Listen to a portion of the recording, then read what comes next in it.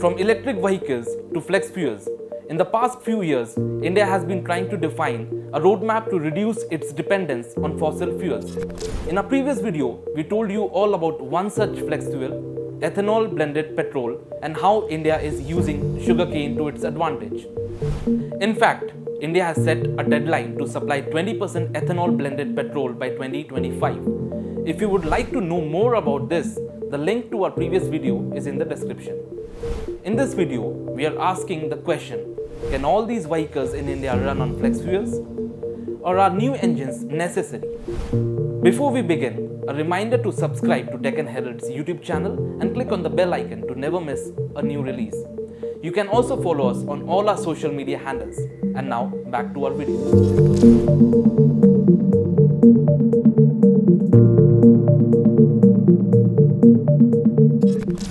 Flex, short for flexible, is a fuel mixture made of petrol and ethanol. It comes in different ratios like E10, E20, E85 and E100. E10 fuel contains 10% ethanol and 90% petrol. Countries like Brazil and the US have E100 fuel, which have 100% ethanol. This is in addition to other variants. In India, all the petrol vehicles can only run on E10 fuel. Anything above that needs a different type of engine. This is where flex fuel engine comes in. A flex fuel engine is an internal combustion engine that can run on a mixture of fuels. For example, it can run on either 100% petrol or ethanol. It can also run on a mixture of both fuels at any ratio. So making the switch to flex fuels is not just about producing enough fuel, as we have explained in our previous video. There are multiple challenges that original equipment manufacturers, such as automobile manufacturers, will have to solve to enable this transition. First, ethanol is corrosive in nature, so all the rubber parts will have to be moved to a different material. This means all rubber fuel lines that supply petrol to the engine need to be changed. Also, all the rubber components in the engine block should also be changed to materials which can tolerate ethanol. So, auto industry has confirmed to the government that from April 23, all vehicles will be material compliant.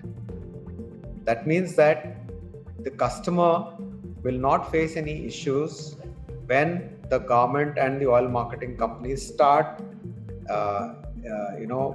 blending 20% ethanol and supplying it to the petrol stations. So this is what is going to happen post April 23, but it is not going to happen pan-India because it will move slowly from 23 to 25, and 25 onwards there will be a pan-India 20% fuel will be available. Second, ethanol has lower energy per unit compared to petrol. What does this mean? If ethanol is blended, your vehicle will give a lower mileage on road compared to pure petrol. So, the automakers will need to recalibrate the engine to achieve the required power, efficiency and emission level. But in the case of higher ethanol blends like E85 or E100, automakers will have to develop new engines to go with the fuel. But before we get to E85 or E100, we have to face the E20 deadline that's coming up in 2025. Now the big question, what happens to the existing vehicles which are not E20 or 20% ethanol blended compliant? The possibility is as good as tossing a coin. The Society of Indian Automobile Manufacturers, or SIAM, had strongly recommended that pure petrol should continue to be available along with the E10 fuel. As auto industry, we had requested that we should have parallel dispensing, but obviously that has a lot of supply chain and logistic issues. So this work of doing this testing of the existing E10 vehicles, they will be run on E20 fuel, and we will see what is the kind of challenges we are going to face and whether the E10 consumers or the E10 compliant vehicle owners, can they fill E20 fuel or not? So that's going to take some more time for these test results to come. The third challenge is a constant change of goalposts that the industry has had to deal with.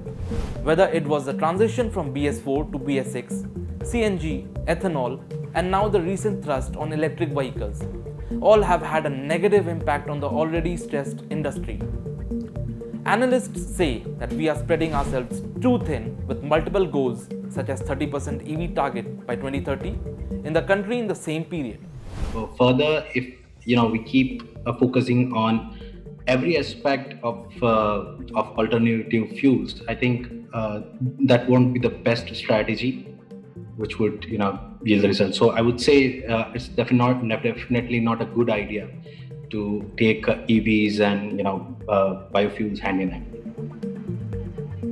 As the OEM, we are on course as far as Maruti Suzuki is concerned to switch over to E20 compliance as far as the material is concerned, and that's where the R&D organizations are challenged in terms of multiple technologies which we need to work on. We have labs which we had catered for certain requirements of evaluation. So obviously we need to gather these resources, capacities in order to do this work. Yes, it is challenging. Well, only time will tell if there is a road ahead for this roadmap. Till then, goodbye and don't forget to subscribe to Deccan Herald.